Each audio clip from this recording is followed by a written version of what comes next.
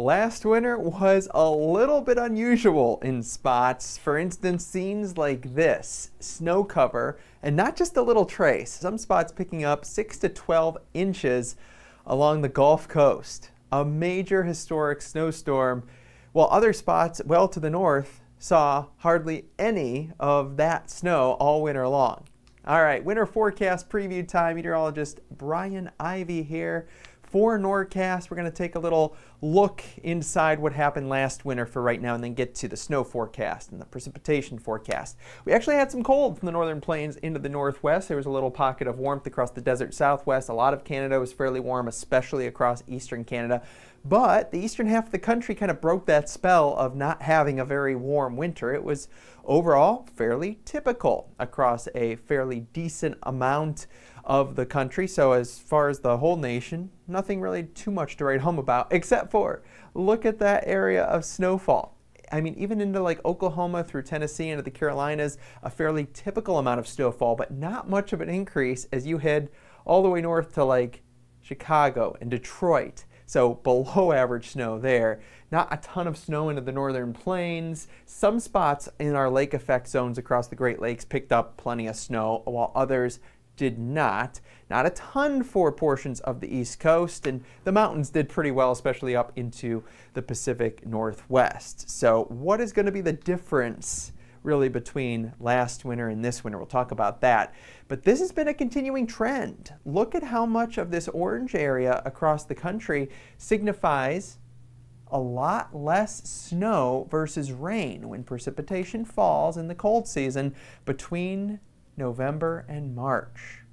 The East Coast and West Coast have seen increases going back to the 70s, but that's been because of maybe a handful of more blockbuster type years.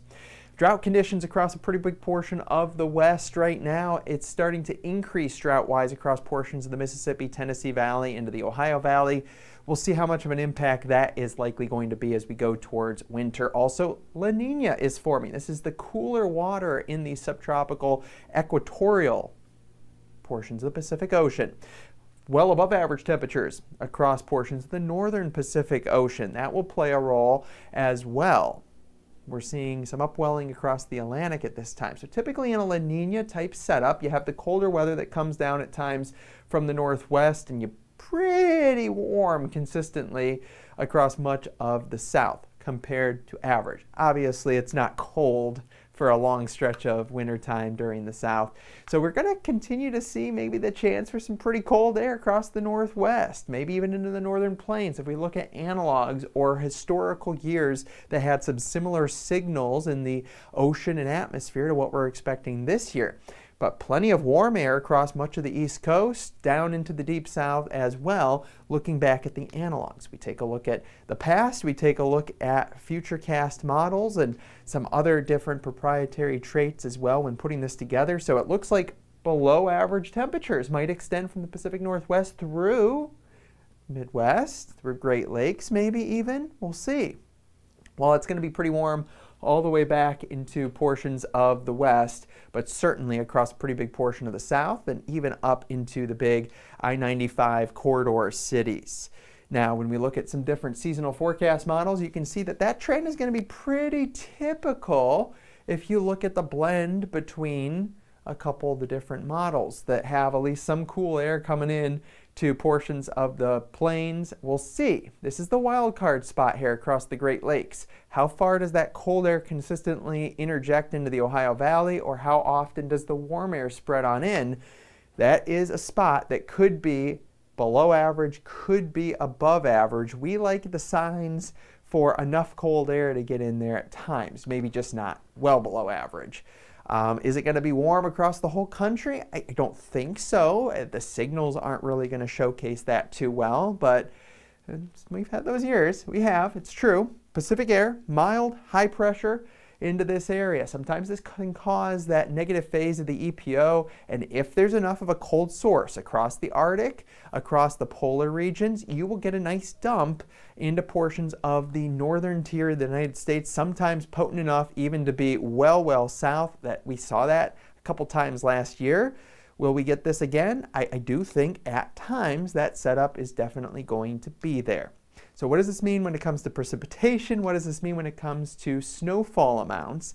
Let's kind of forward things into that. Wow, a big area of above average precipitation, reaching across much of the middle portion of the country, even into portions of Pennsylvania, maybe the Montreal area, plenty into the Pacific Northwest, definitely drier across the deep south. So you got cold air here, right?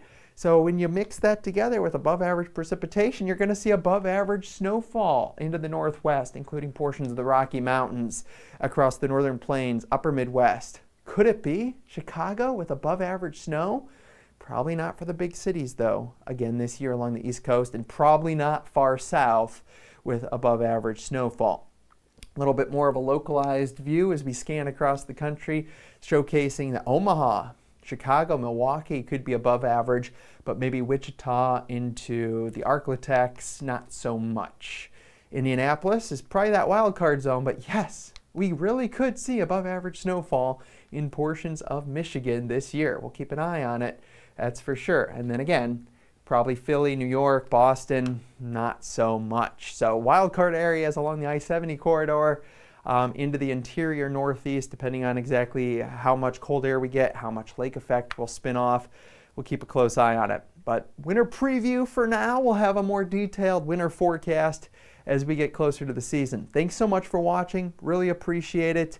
If you want accurate weather services, we would love for you to check out our weather consulting for snow and ice management purposes as well. Take care. Thanks so much.